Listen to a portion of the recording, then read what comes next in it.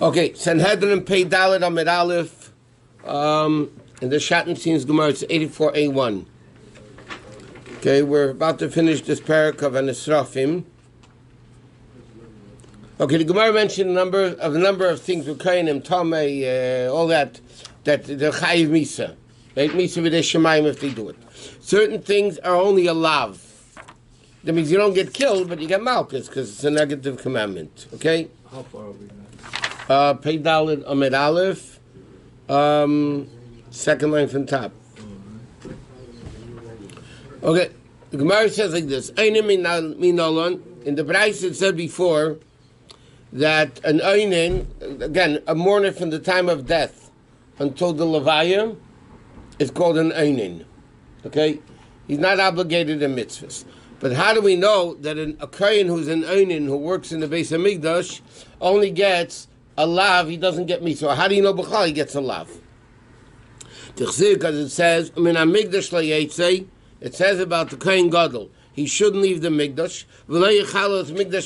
He shouldn't profane the temple of Hashem. So a person who's not a Kohen Gadol, meaning a regular Kohen, Chilo does desecrate the Beis Hamikdash. So there's a din in the Torah, you're not allowed to desecrate the Beis Hamikdash. The fact that Aaron, a Kohen Gadol, is told, no, you can work as an Einin, and you're not going to desecrate, means a regular Kohen that works in the Beis Hamikdash as an Einin does desecrate. And the Torah says, "V'lo yichalel," don't desecrate. So therefore, he'll get malchus. Not misa, but it's a lav.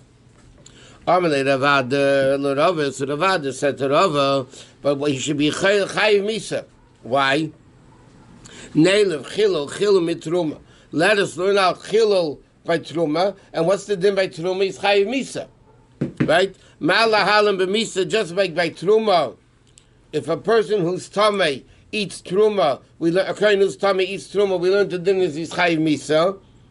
So in Einen we should also learn the gzeira shava that we're learning chilul, and just like a kohen tamei eating truma gets misa, so in Einen should also get misa. Over here is singular. Over there was... 1 minute. The Gemara says, "Mikse begufei" is the word chilul. It doesn't say chilul by a regular kohen. The word lo yichalel says by a kohen gadol. We just learn out that a kohen gadol doesn't lo yichalel, but you can't learn out a din of a regular kohen from a word that doesn't say by a kohen. It only says it by a kohen gadol. So therefore, you can't go up. We only learn it out like this. Because a Kohen Gadol doesn't desecrate, a regular Kohen would desecrate. Right? That's what we learn out. But it's not a din clearly by a regular Kohen. So you can't learn out, that's the rule. You can't learn out Gzeira Shava unless if the word is by the person himself. Here the word is not by a regular Kohen. It's by a Kohen Gadol. From a Kohen Gadol, we learn out a regular Kohen. That a Kohen Gadol does not desecrate, and a regular Kohen does. A Kohen Gadol is a Kohen Gadol, but is he not also a regular Kohen? No, he's plus. I mean, he is plus, but aside from being a plus, he is also a regular Kohen. I understand, but the din of not desecrating is only for a Kohen Gadol. The Torah says that a Kohen Gadol works as an Einin, because if he doesn't, he's mechalal. If he doesn't work as an einin, then he desecrates. But that's only a unique Kohen Gadol. Because by all the other things, the marshal, a Kohen Gadol doesn't become tamei even for family. For nobody. Okay, now the Gemara says like this. Yosef minolon. One of the things the Gemara, the Bryce said before, a kohen has to stand when they do the avodah. What happens if a kohen sits and does the avodah? So then the Gemara, the Bryce said before, it's not misa, it's only a lav, right? But where do we learn out that you're not allowed to sit while you're working in the Beis Hamikdash? Amar Rav Nachman, Amar Kro, the pasuk says like this. Kivei bachar Hashem alakecha, because in the Kohen Hashem chose mikol shvatecha, from all your tribes. Hashem, meaning Hashem chose the Kohenim from all the tribes.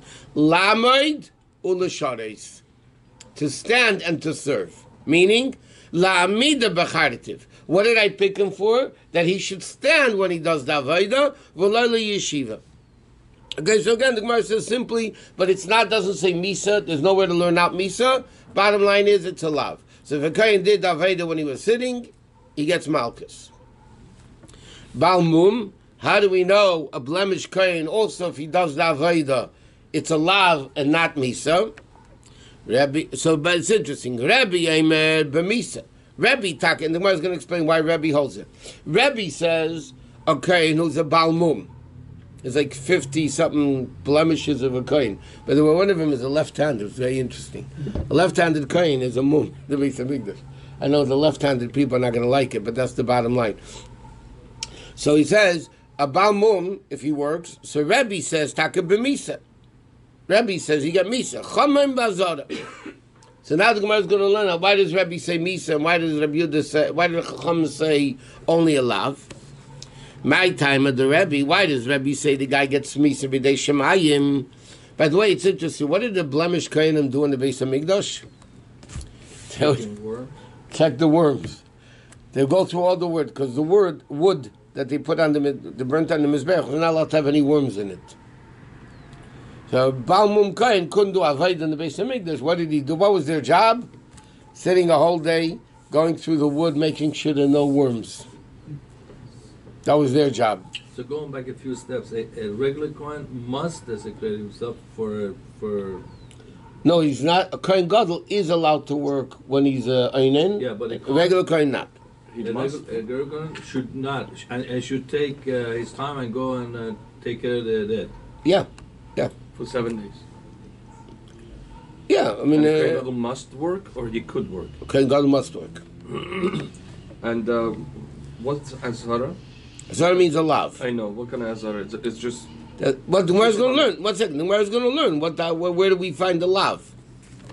Okay, my time of the Rabbi. First, the Gemara says, what's the reason Rabbi why is chayiv misa? Because it says ala chapareiches lo yaveh. Okay, the pasuk says like this: he shouldn't come. Okay, it speaks about a balmum. He shouldn't come to the pareiches, and over there the pasuk says chilel, v'lo yechalel. He shouldn't desecrate. So Rabbi says, "V'yalav chilu chilu b'truma." So then you learn out chilu again, chilu from truma. By balmum it says chilel. By truma, who's if you're tummy and you eat truma, it's chilel. So mala halim b'misa. Just like truma, if a kohen is tummy eats truma, you get misa. Avkam b'misa. So the Gemara asks, 1 minute, why are you learning chilu from truma? Neilu chilu minaysar. Learn chilo from Naisa, and over there it's cut. It's not a misa b'dei shemayim, right? The Gemara Rabbi says about mum it says chilo. By truma, if a kohen's tummy eats truma, he gets chilo. So just like over there is misa, here's misa b'dei shemayim. So the Gemara says, 1 minute, why don't you learn out from Naisa where you get kares? So the Gemara says, mistabra ava mitruma ava leila melech. You have to learn it out from truma. Why? Shekain sul haguf mipsul haguf. What's this case of kohen tamei eating truma? The kohen is tamei. What's a balmum? The kohen is a balmum. What's naisar? You leave the animal over after the allotted time. It's the animal. It's the animal. See, what's closer? Balmum is a blemish in the person. Tamei is a blemish in the person. So you learn out person from person. So the Rabbi says, why should I learn it out from naisar? If you have two choices, to learn it out from a kohen tamei truma or naisa, he says, of course I'm going to learn out from kohen tamei because it's the person. So the Gemara says, adraba minaisa leila melef. You should learn it because there's closer connection to naisa. Shekain kodesh, it deals with holy things. Panim inside the Beis Hamikdash, and it's also pigul v'naisa. The Gemara says like this. But from zweiten side, from the opposite side, there's a reason to say you should learn out from Naisa, because in a bunch of things, it's connected, it's similar to Naisa. Yeah, like before. Right. So then, Ela mitamish shishimish gomor. I'm so sorry, I don't understand. You have a choice to learn out Balmum, yeah, either from Tamei, Cold or hot? cold, Tamei, or Naisa. So Gemara says, well, it's more similar to tummy because it's the body versus the animal, right? Right. But the Gemara says, but in certain things, it's more similar to nice in 5 things. But the Gemara says what they are. Kaidish has to do with holy things. It's inside the Beis HaMikdash. All the components inside the Beis HaMikdash. Baal Mum is working inside the Beis HaMikdash. So it's more connected. The Gemara just says in more cases, it's connected to nicer than it is to Baal Mum, or Tameh. So Gemara says no. Tameh shishimish gamar. We learn it out not from a Tameh that eats Truma. We learn it out from a Tameh that serves in the Beis HaMikdash. In other words, about a Baal Mum, we're likening now to a Kain Tameh who not eats Truma, but works inside the Beis HaMikdash. What? Why would we compare? Why would we have him, to compare a Baal Mum to a Noisar? Because in 5 things it's similar to Nicer. And that's a thing. But still, in 5 things it's similar to Nicer. And what about only one thing? It's the person himself. The Gemara says, if 5 things is better than one thing. Okay, so why does the Gemara reject that then? Because then, what the Gemara's question? Why do you learn? You should learn out from Nicer. That he's only Kaddish. So the Gemara says we don't learn it out from Truma. Why? Well, Gemara says we don't learn from Truma. No, we don't. We don't learn it out Baal Mum from Truma. We learn out Baal Mum from a Tameh, not who eats Truma, because that's outside the Beis HaMikdash. What do we learn it out from? A Tameh who served in the Beis HaMikdash. Again, that's body and body, Baal Mum, and it's not. This is all inside the Beis HaMikdash. A Kain who's Tameh serves in the Beis HaMikdash, he gets Misa. Okay, so the Gemara says. One more question. What? Why do we have to learn the laws of Baal Mum from Tameh or Noisar? Why don't we learn it from itself? Because it doesn't say Misa. There's no laws about Baal Mum? No, it just says Lechalel, to desecrate. It just says to desecrate. We want to learn the punishments associated with it? Yeah. So Gemara's question is... The Torah itself doesn't give any punishments associated with Baal Mum? No. It just says you shouldn't desecrate, which is a lav. So you have to learn it either from Nicer for Truma, from somewhere else. But then the Gemara says it's not similar. Okay, so the Gemara says like this: Kaidish Pnim Pigel v'Nicer, Mikaidish Pnim Pigel v'Nicer. And what does it mean? The Rabbanim, what do the Chachamim hold? Why do the Chachamim hold it's only a lav, it's not Misa? Because Amar Kra. Because by a Kohen who eats Truma when he's tummy or works in the Beis HaMikdash, the pasuk uses the word boy, he, which means v'lei b'Baal Mum. The word boy means he desecrates, which means somebody else doesn't desecrate. So the Torah itself excludes a Baal Mum. It only includes a Tameh. It excludes a Baal Mum. And that's what the Gemara says. So according to Lepel, the Gemara says like this: a Baal Mum that serves in the Beis HaMikdash, according to Rabbi, he's chayiv misa b'dei shemayim, because we learn it out. Rabbi says we learn it out from a Tameh who serves in the Beis HaMikdash that gets misa, and the Chachamim say no, because you can't learn it out from a Kohen Tameh who works, because by a Kohen Tameh who works it says boy, him, he desecrates, which excludes a Baal Mum that he doesn't desecrate. So you compare it to Noisar? So therefore it's only a lav. So what do the Chachamim hold? You get a lav, you get Malkus, thank you. You get Malkus. You don't get Misa. And this is only if he knows it's a Baal Mum and he does serve. Right. If he doesn't know, then Shaggy. When he doesn't know. Well, where's the list of 50 Inyanim and the list of 50... Oh, the Rambam brings it down when he talks about the dinim of Kohanim and the Beis HaMikdash and the Beis HaMikdash. The Rambam says enumerates all the blemishes of a Kohen. I mean, there's a lot that the Psukim enumerate. If his eyebrows are connected, if his eyes are not straight. But there's a bunch one that leg is bigger than the other. Yeah, but like a left-handed, the Torah doesn't say. What's considered left-handed? He writes with his left. No, some people. Those that belong to the left-hand society, there's a thing, organization, left-handed people. No, I write with right, but I throw with left. No, so by tefillin, we learned during the week between Mincha and Ma'ariv. Tefillin is a unique din that you go by writing. Because this is a kshartam, leisay yedacha, or chsavtam amazuzis. That's the stronger hand. So therefore, by tefillin, the Rishayna, the halacha is it goes by writing. Unless, if you write with your right, and you do everything else with your left. Or you write with your left, by the way, it's not so uncommon, and you do everything else with your right. That's what I do. Okay, so that's a big machlekes. Even in our circle, between Alter Rebbe and Tzemach Tzedek. The Alter Rebbe says you only go by writing. Tzemach Tzedek says if you do everything else with the other hand, you go by everything else.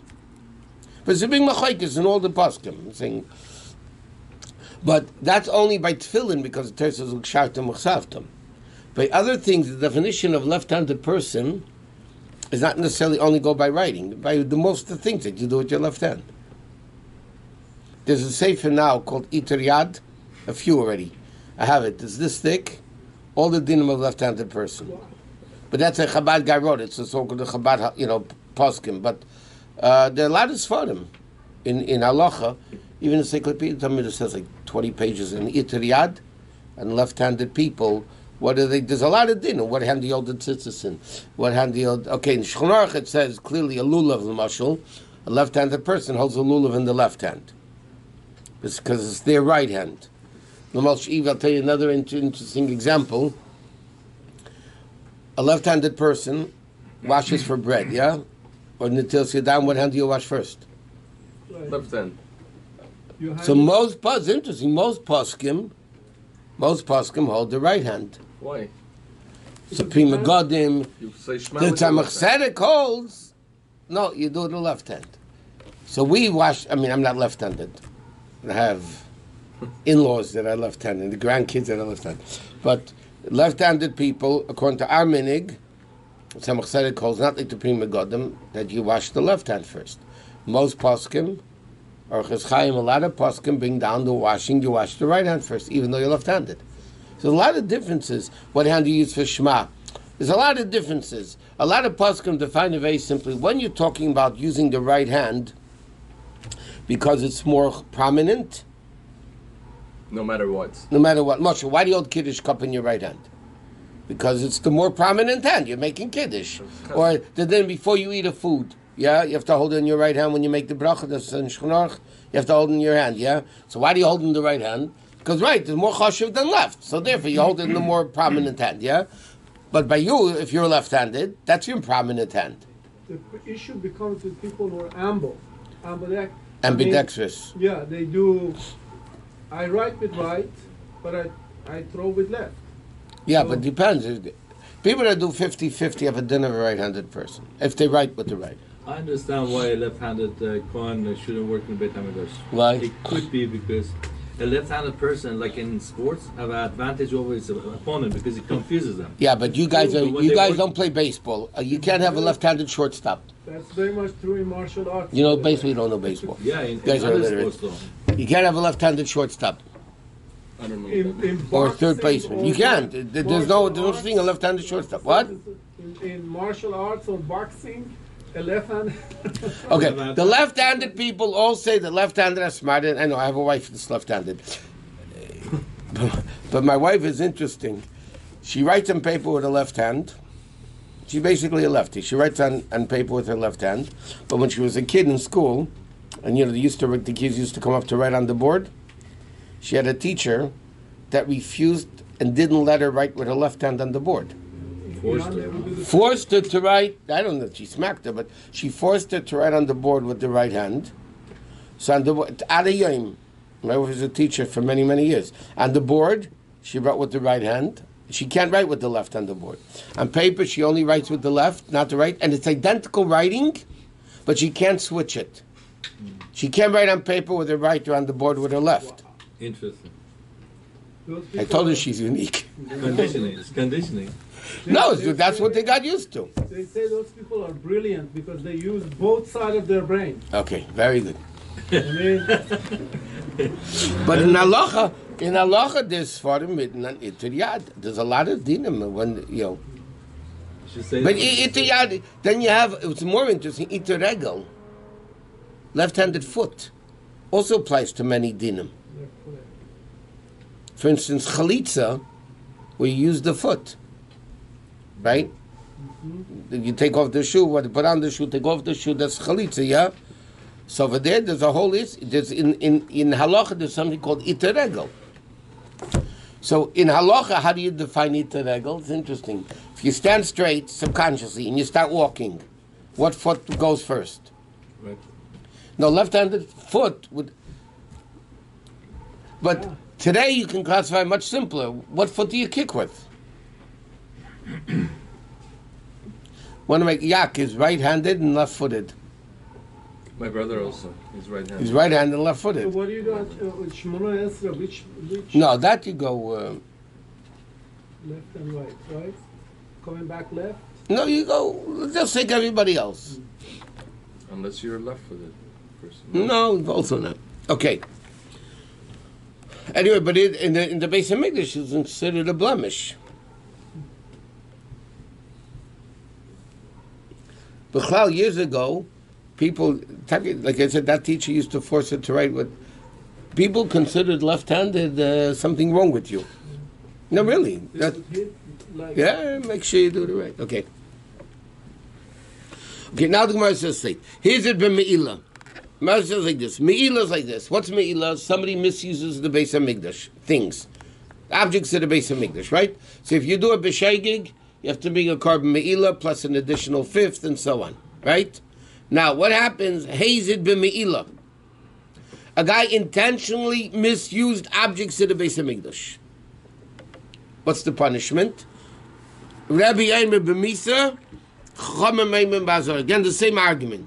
Rabbi holds, Nasi holds, he get misa because it's b'mazid, and Chomem say it's only a lav. My time with Rabbi. Why does Rabbi hold misa from me'ilah?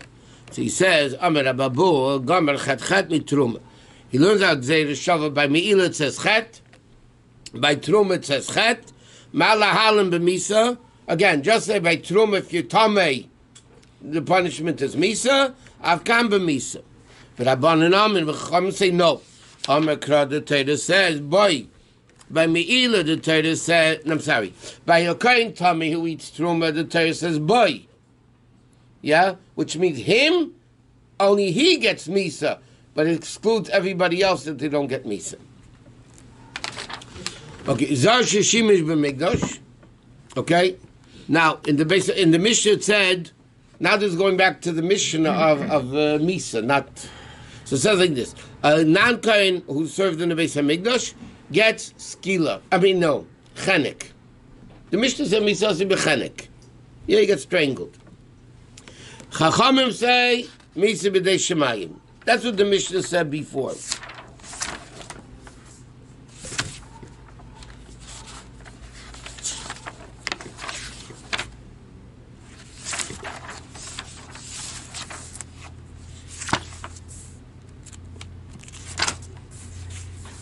Okay, whatever.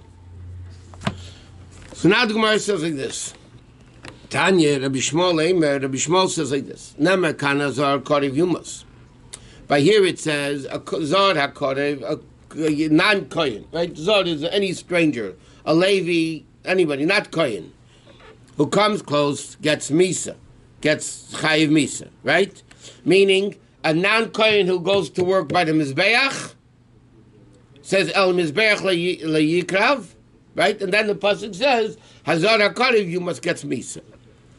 And here it says Kol HaKarev Karev Mishkan Hashem Yomos. And then it says anybody that come close to the Mishkan is also gonna die. Okay, meaning what was this? That's the pasuk after Kairach story. Yeah, after Kairach the Torah says okay, Kairach Chavi got killed, and then the Torah says. So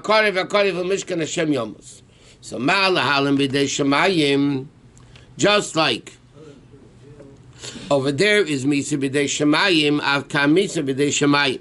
The same thing as Zod, who works in the Beis Hamikdash, Rabbi Shmuel says, is Chayiv Misa. So we learn it out, okay, from an Azar HaKarev Yumas to another Azar HaKarev Yumas, right? teaches us a Zad who works in the Beis Hamikdash, Yumas gets Misa B'dei Shemayim. Rabbi Kiva says no. Here it says Azara Kariv Yumas. A non-Kohen who works in the Beis Hamikdash gets Misa B'dei Shemayim. And by a Navi, or by a false Navi, it says Yumas gets Skila. Okay? Oh, meaning like this. By a false prophet, the Torah says Yumas, which means Skila.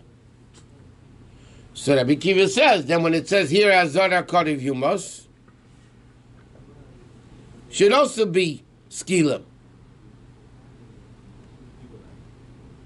Somebody who says that he's a false Navi and wants to step into Beit HaMikdash? No, two separate things. Just like a false Navi who comes and says false Nevuah gets Skila, and over there it says Yumas. What does Yumas mean?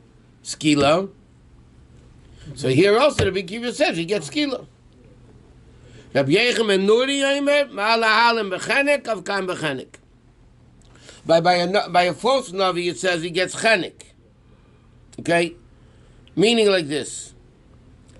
There's a false prophet and a prophet that leads others astray. There's two types of prophet. He says a false prophecy, and then there's a Navi that leads other people away, a false Navi. So Rabbi Kiva likens it to one that the punishment is Skila. And Rabbi Yechem Nuri says, no, we liken it to the Navi where you get Chenek.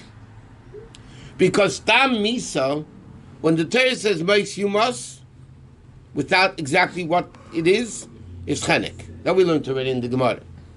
Right?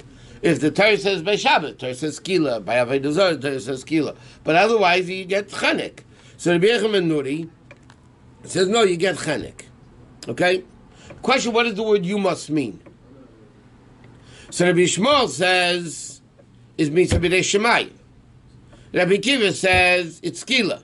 And Rabbi Yechem Nuri says, it's Chenek. Each one is defining the word Yumas. Because sometimes we find the word Yumas by Misa B'dei Shemayim. Sometimes we find it by Skila. And sometimes we find it by Chenek. So the Gemara is learning when it says Azar HaKarev Yumas, what's the punishment? So there's three Ashitas. Rabbi Yishmael says Misa B'dei Shemayim. Rabbi Kiva says Skila. And Rabbi Yechem Nuri says Chenek. What Yumas is Chenek, no? Normally, yeah. Seems like it's more. No, because it's the least of the punishments. But it says Mut Yumas, it must be the highest. It should be. Why is Tam Misa Chenek? Because it's the least of the punishments. So if the Torah doesn't say what the punishment is, we go by the least. You go by the least. You can't give them the strictest. You give them by the most lenient one. That which would be Chenek. Even though we'll learn later in the Gemara says there's different. Remember, we learned the argument of Shimon and Chachamim, Skila, Sreif, Herring, and Chenek. It's the Chacham's opinion. Rabbi Shimon, Sreifus, whatever. Okay.